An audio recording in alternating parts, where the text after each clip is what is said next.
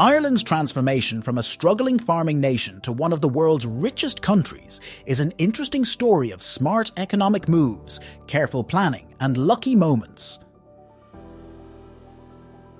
By being creative, investing in education, and getting help from other countries, Ireland became known as the Celtic Tiger. This video takes a deep dive into the past to uncover how Ireland achieved such astounding success. It talks about important milestones, the impressive growth of its GDP, and the pivotal factors that shaped this remarkable journey. A historical snapshot. Throughout much of the 19th century, Ireland's industrial landscape remained limited, with textile mills in the north, the Guinness Brewery, and Jacob's Biscuit Factory in Dublin being among the few factories. During this period, the Irish economy primarily supplied inexpensive raw materials like timber, beef, vegetables, and marble to the more industrialised British economy. Ireland's economic renaissance finds its origins in the latter half of the 20th century, marking a transition from an agrarian economy to a vibrant tapestry of technology, finance, and manufacturing. The 1960s heralded the nascent stages of Ireland's industrialisation with the establishment of the Industrial Development Authority, IDA, a strategic agency designed to attract foreign direct investment, FDI. By the 1970s, Ireland's GDP had reached $7 billion, backed by a steady annual growth rate of approximately 5.6%. The birth of the Celtic Tiger. The Celtic Tiger phenomenon, a period of remarkable economic growth in Ireland, can be attributed to a combination of factors. Central among these were government-led economic initiatives, fostering cooperative relationships involving employers, the government, and trade unions. The increased participation of women in the workforce, along with long-term investments in local higher education, played a significant role. Additionally, Ireland's appeal to foreign direct investments was bolstered by factors such as a favourable corporate tax rate of 12.5% and an English proficient workforce. Membership in the European Union not only provided financial support, but also facilitated entry into the single market for efficient exports. In 1994, Kevin Gardner, a well-known financial analyst, came up with the term Celtic Tiger in an extensive report for Morgan Stanley. He mixed the idea of a strong tiger, which stands for power and energy, with the word Celtic, which connects to Ireland's culture. The term was introduced as a metaphor to summarise the remarkable surge in Ireland's economic performance during that time. However, the true genesis of the Celtic Tiger occurred in the transformative 1990s. During this period, Ireland experienced an unprecedented influx of foreign direct investment, notably from significant technology and pharmaceutical corporations. By 1997, Ireland's GDP had soared to an astonishing $79 billion, driven by an impressive growth rate of 11.1%. At the heart of this remarkable shift was the rise of the technology sector, often referred to as the Silicon Valley of Europe. Industry giants like Intel and Microsoft established a thriving IT ecosystem that not only generated employment opportunities, but also fostered an environment of innovation. Supported by a skilled workforce and favourable tax policies, Ireland became an irresistible destination for international conglomerates aiming to capitalise on its conducive business landscape. Significantly, by 1995, the IT sector contributed a substantial 15% to Ireland's GDP, with IT exports surpassing the noteworthy $9 billion mark. Educational reforms and skilled workforce. Central to Ireland's economic renaissance was its proactive approach towards education and workforce cultivation.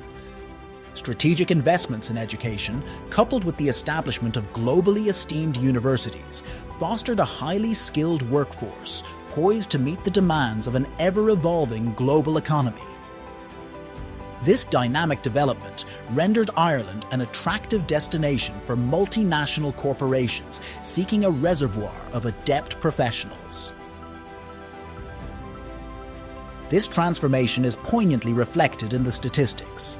As of 2020, an impressive 55% of Irish adults aged 25-64 held third-level degrees, marking a substantial ascent from a modest 19% in 1991. The rising trend of education achievement became the foundation for Ireland to attract high-skilled industries, becoming a major driving force behind the country's strong economic growth. Recovery and sustainable growth. Amidst a sequence of banking scandals, the Republic of Ireland weathered a post-2008 economic downturn that cast shadows on the heels of the Celtic Tiger's vibrant growth during the 1990s and 2000s, a period fueled by foreign direct investment. While this era of progress saw a remarkable surge, it was intertwined with a property bubble that inflated an uncompetitive real economy, coupled with a surge in bank lending throughout the early 2000s. The initial deceleration in economic growth triggered by the global financial crisis of 2007 to 2008 spiraled into a profound recession by late 2008, marking the nation's first such economic setback since the 1980s.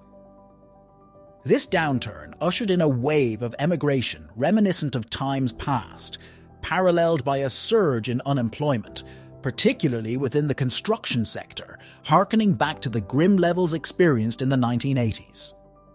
In the aftermath of the 2008 financial crisis, Ireland embarked on a transformative journey toward economic revival, characterized by judicious fiscal management, structural overhauls, and a rekindled focus on innovation.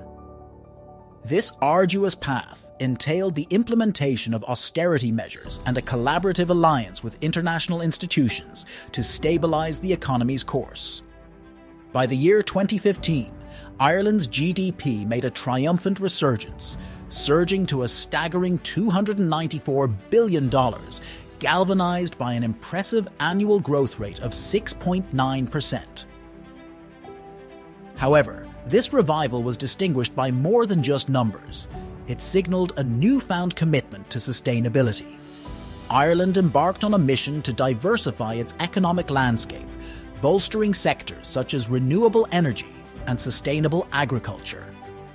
By channeling investments into research and development and fostering synergies between academia and industry, Ireland steered itself toward a future that epitomized resilience and conscientious growth, leaving behind the shadows of recession and embracing the promise of responsible progress. Conclusion. Ireland experienced an estimated 12.0% growth in its real GDP during 2022, primarily attributed to a resurgence in private consumption and the consistently strong performance of net exports, attributed to the operations of multinational corporations. Projections indicate that real GDP is poised to achieve a 5.5% expansion in 2023 and a further 5.0% growth in 2024. Despite Ireland's notable economic growth and development in recent years, the country has been grappling with unprecedented housing and homeless crises.